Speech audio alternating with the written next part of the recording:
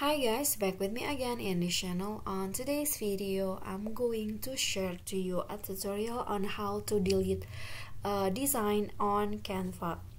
So probably you have that design that you no longer use on Canva and you want to delete them. You can just do this step. So go to your Canva, and here at the recent designs, you'll find the design that you made before, and if you want to delete them, you can just put your cursor and it at the design, and these three dots icon will pop up. Just click on this.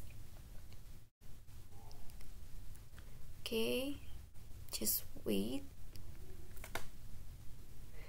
and here you'll find the move to trash option, and to delete that, just click on this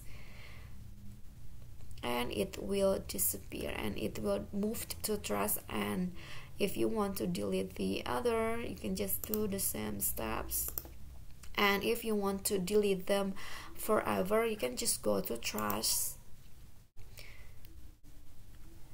and here also click on the three dots icon and click on delete permanently, and it will be deleted in your Canva forever.